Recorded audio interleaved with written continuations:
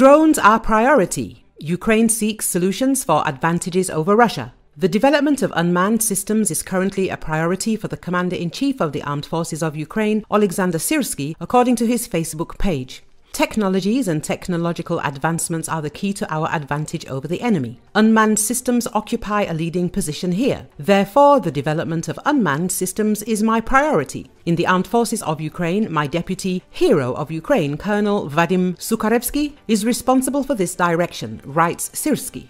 As the Commander-in-Chief emphasizes, together with Sukharevsky, they are working on accelerating the implementation of technological innovations and ensuring the institutional resilience and adaptability of the designated bodies of military command of the defense forces.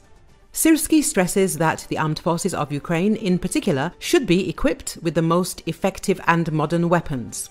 A separate focus is on training specialists in electronic warfare, unmanned systems, automated control systems, and so on. We are seeking asymmetric solutions to gain a qualitative advantage over a numerically superior enemy.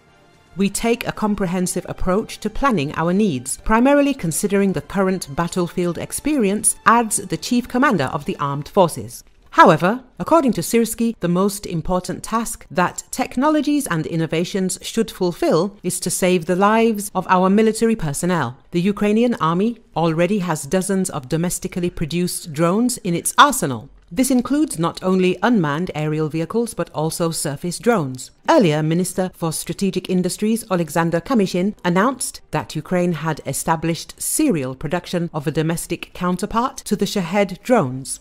According to him, over the past year, Ukraine's defense industry has grown sixfold. Minister of Digital Transformation Mikhailo Fedorov announced that Ukraine had already caught up with the Russian Federation in terms of the number of long-range kamikaze drones. He also noted that soon there would be technologies that would allow military personnel to control drones while being far from the front lines. As President Volodymyr Zelenski stated, Ukraine aims to achieve maximum Ukrainian defense production by 2024 in its entire post-independence history. Putin scares world with World War III in the event of conflict between Russia and NATO. Russian President Vladimir Putin has said after the country's elections that should there be a conflict between Russia and NATO, the world would be one step away from World War III. Putin's response to the question of whether a full-scale conflict between Russia and NATO is possible: "I think that everything is possible in today's world." However, the Russian president said it is unlikely anyone would be interested in this. "It is clear to everyone that Russo-NATO conflict would be just one step away from a full-scale World War III, he added. The Russian president has said that it is no secret that fighters from NATO states are present on the ground in Ukraine, arguing that these service members are facing extremely grim prospects. Speaking to his supporters and the media after his presidential election victory, Putin stressed that Moscow is well aware of calls in the US-led military bloc to potentially deploy troops to Ukraine. "We hear both French and English speech there. There is nothing good in this. First of all for them, because they die there and in large numbers," he said. French President Emmanuel Macron suggested last month that the West cannot exclude the possibility of sending soldiers to aid Ukraine.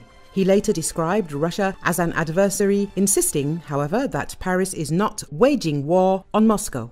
Commenting on Macron's remarks, Putin noted that while NATO troops in Ukraine are expected to act as an auxiliary force, helping Kiev train its military, this is not much different from what mercenaries are doing there now. Russia, he added, wants France not to escalate the conflict, but to help find a peaceful solution to hostilities.